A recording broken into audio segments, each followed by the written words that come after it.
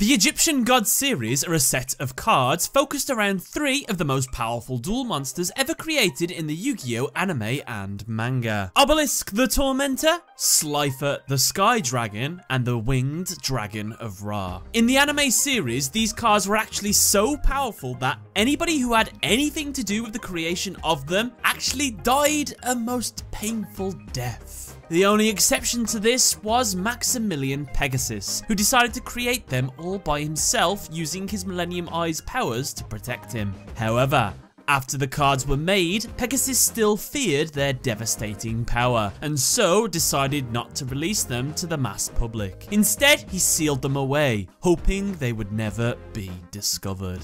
Of course though, if we flip it into the real world, we did not heed Pegasus's warning, as there are thousands of Egyptian god cards everywhere. Even fake ones! I actually have 3 fake ones myself. Oh my god, what have we done? Did we not see what happened to Odeon when he used a fake god card? The man got struck by lightning. What have we done? Anyway, interestingly, the Egyptian gods came out in 2 different waves. The first was their illegal novelty forms, resembling their anime equivalents. These cards couldn't be used for tournament duels, but you could play them against your friends and give them the broken anime abilities from the show, which were always a little bit vague, so you'd always get a couple arguments when you played against your friends, but still pretty fun. The second wave was their official legal prints, giving them balanced real-world effects. However, while the new Obelisk and Slifer got to take their effects from some of the Yu-Gi-Oh video games released at the time, and thus had their effects remain almost identical to the anime, the Winged Dragon of Ra unfortunately took a massive nerf to all of its abilities, since now it can't be special summoned, it doesn't gain attack equal to the combined attack of all the monsters used for its tribute, and its ability to dump all your life points into the monster's attack got reduced to all of your life points but 1, to everything but 100. Doesn't seem like a massive difference, but in the Yu-Gi-Oh card game, 1 extra attack point can still get over a monster, so it's a shame. And unfortunately, again, all 3 of the Egyptian gods lost their immunity ability that they had from the anime, which in my eyes meant that they could no longer be seen in good right as unstoppable gods, that you would honestly fear if they ever hit the field. Instead, they just became regular, strong-ish monsters. Anyway, how about we take a look at each one of the god cards as well as their support cards, starting with Obelisk the Tormentor, known in the Japanese as Giant God Soldier of Obelisk. First wielded by Seto Kaiba in the series, Obelisk's illegal card text reads, "The descent of this mighty creature shall be heralded by burning winds and twisted land. And with the coming of this horror, those who draw breath shall know the true meaning of eternal slumber."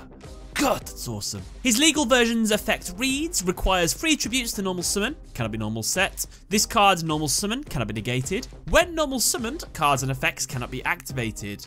Cannot be targeted by spells, traps, or card effects. Once per turn during the end phase, if this card was special summoned, send it to the graveyard. You can tribute 2 monsters, destroy all monsters your opponent controls. This card cannot declare an attack the turn this effect is activated. So how about we start with this monster's name?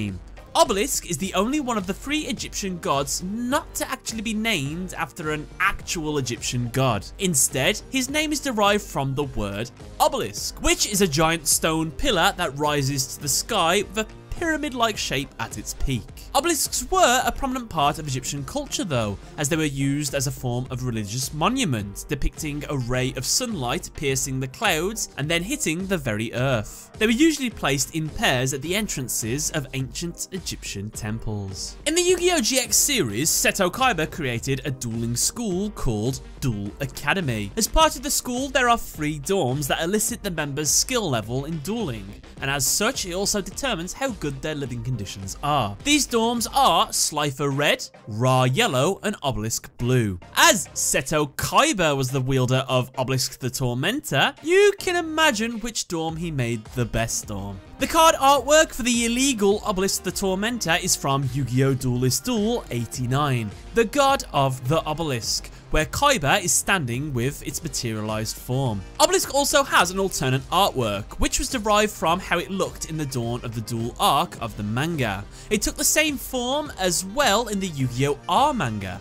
specifically when Yugi would use Divine Evolution to upgrade Obelisk. Unsurprisingly as well, this card has inspired two counterparts, a Wicked God counterpart called the Wicked Dreadroot, and a Sacred Beast counterpart called Raviel, Lord of Phantasms. Out of all the Egyptian gods, Obelisk is the only one to have base attack and defense points written on its card, as well as the only one of the Egyptian gods that does not take influence from a dragon in terms of appearance, as well as the only one to not be summoned in the Yu-Gi-Oh! GX anime. Finally, Obelisk's attack name in the anime is called God Hand Crusher in the Japanese, which was then watered down to Fist of Fate in the English, and then watered down again with Fist of Fury. His effect to increase his own attack to infinite and basically make him go Super Saiyan was called Soul Energy Max, with its powered up attack being called God Hand Impact. Oh, and it's probably worth mentioning as well, the only one of the three gods that got a summoning chant that had to be recited before its summon was the Winged Dragon of Ra. This is because it's a higher class and it needed like an extra level of security to make sure nobody used Ra to, you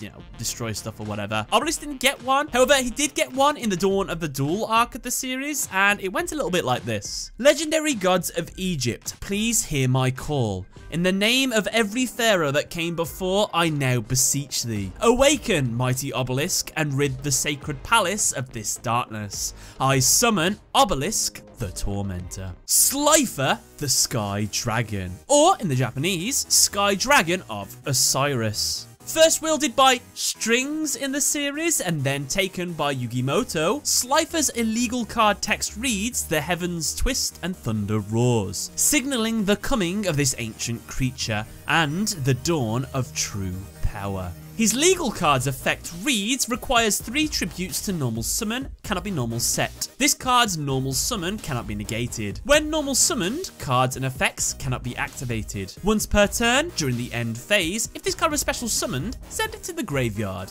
Gains 1000 attack and defense for each card in your hand. If a monster is normal or special summoned to your opponent's field in attack position, that monster loses 2000 attack. Then, if its attack has been reduced to 0 as a result, destroy it. This card's English name is a funny old thing. A man by the name of Sam Murakami, who was the one in charge of the localization of the Yu-Gi-Oh cards at the time at 4Kids, decided to not name this card after its original Japanese name of Osiris, but to instead name it after a fellow 4Kids employee's last name. That man's name was Roger Slifer, and because of Yu-Gi-Oh, his name shall now live on forever in the form of a children's trading card game. And if you're a fan of Yu-Gi-Oh! The Abridged series, that is why Slifer gets the nickname Slifer, the executive producer, because it's named after one of the staff members at 4Kids. I summon Slifer, the executive producer! Anyway, his Japanese name of Sky Dragon of Osiris is derived from the Egyptian deity of the same name known as Osiris. He was the god of life and death, and as such he served as the god of the afterlife. Weirdly enough, Slifer actually takes very little influence from his Egyptian god counterpart. As Osiris was typically depicted as a man with green skin, Slifer has red. One association you can make between the two is the fact that some people called Osiris the king of the living, so the fact that Slifer the Sky Dragon is able to weaken monsters summoned to the field to reduce them down to 0 attack and destroy them as if sending them to like the afterlife or something, I guess you could make it a comparison with them too. Just like Obelisk, this card too is associated with a dorm at Duel Academy in the Yu-Gi-Oh! GX series. Slifer's dorm is Slifer Red. And unironically, since Kyber created the school and Yugi was the one who wielded Slifer, he made it the lowest ranking with the least luxuries in the school. Which is kind of ironic because all of this is based on the Battle City arc of the series where the Egyptian gods were mainly used. And if you look at it like that, it was in fact Yugi who came first in that tournament, Marik Ishtar that came second, and Seto Kaiba that came third.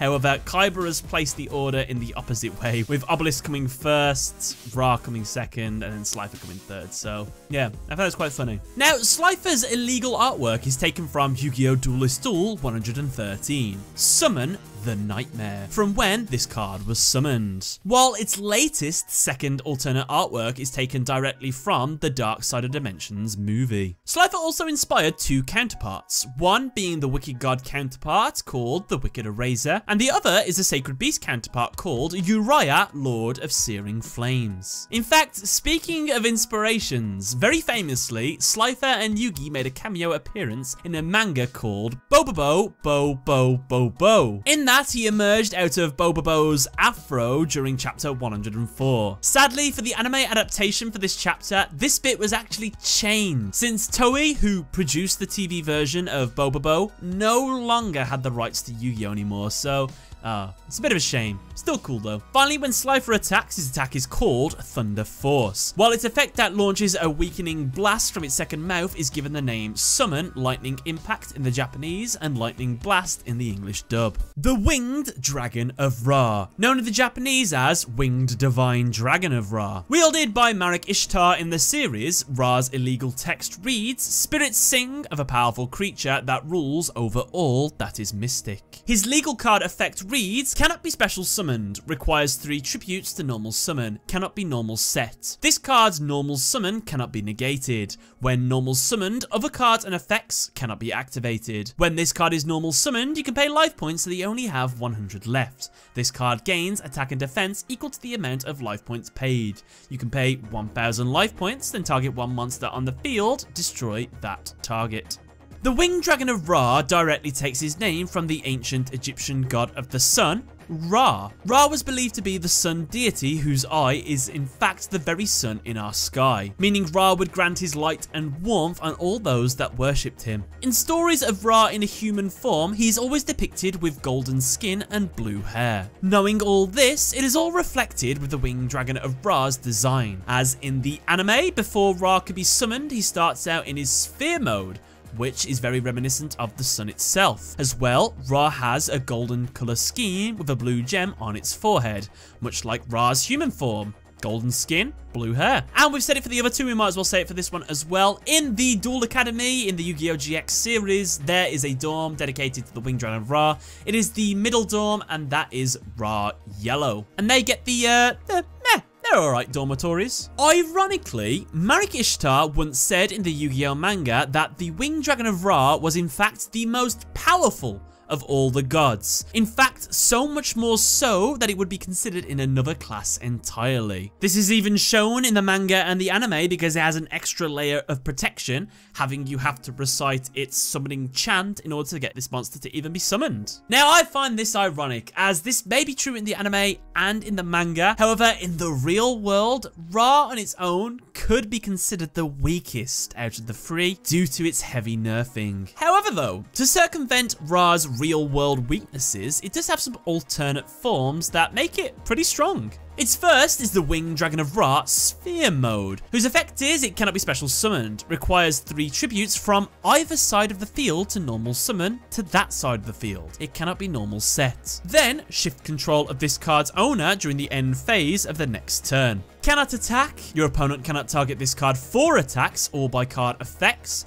You can tribute this card, special summon 1, the Winged Dragon of Ra, from your hand or deck, ignoring its summoning conditions. And if you do, its attack and defense become 4000. Now, this effect is a reference between the duel between Marek and Mai Valentine, where Mai was able to steal and summon Ra to her side of the field. However, it emerged in its sphere mode due to Mai not knowing the ancient incantation to properly call out Ra. Wait, hold on, have we not done the call out yet? Oh man, it's like famous. Yeah, well, here we go. Great beast of the sky, please hear my cry. Transform thyself from orb of light and bring me victory in this fight. Envelop the desert with your glow and cast your rage upon my foe. Unlock your powers deep within so that together we may win. Appear in this shadow game as I call your name.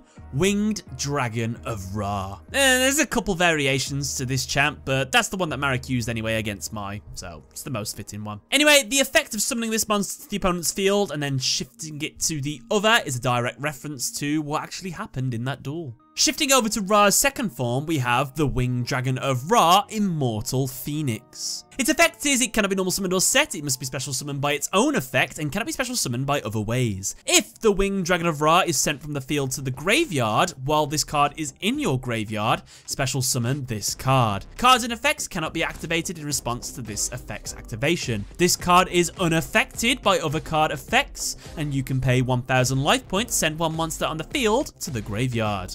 Once per turn, during the end phase, send this card to the graveyard, and if you do, special summon one, the Winged Dragon of Ra Sphere mode from your hand, deck, or graveyard, ignoring its summoning conditions. Now, Immortal Phoenix is direct reference to the Egyptian god Phoenix form Marek made the Winged Dragon of Ra take in his duels. In this form, it gained the ability to destroy all monsters on the opponent's side of the field when it was summoned.